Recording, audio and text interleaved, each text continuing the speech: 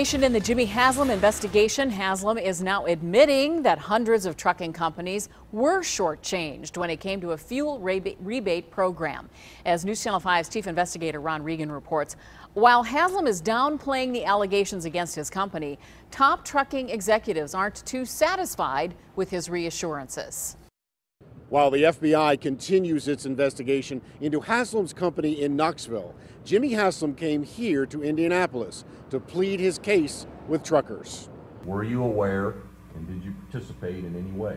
Yeah, absolutely not. I will say that again, absolutely not. Haslam continued to insist he knew nothing of alleged cheating of fuel rebates, but he admitted he has already identified hundreds of companies who were shortchanged. It looks like, and we're 3 weeks into our investigation, that approximately 250 of those manual rebate companies had some type of adjustment. That doesn't mean it was wrong, but it looks to us like some adjustments were made to the benefit of our company and to the detriment of the trucking company.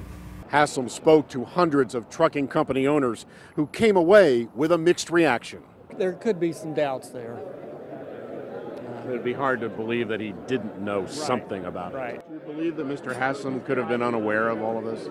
I do. I mean, he has 5,000 customers. The president of the nation's largest trade association representing trucking companies admits Haslam has a lot ahead of him. This is one of those violations of trust that it will take a while to rebuild. It's going to take a while to satisfy people's different emotions. Meanwhile, all eyes are on how all of this could affect ownership of the Cleveland Browns. This is a blip, and it may be a substantial blip, but it in no way jeopardizes our ownership of the Browns, number one, or our commitment to the Browns.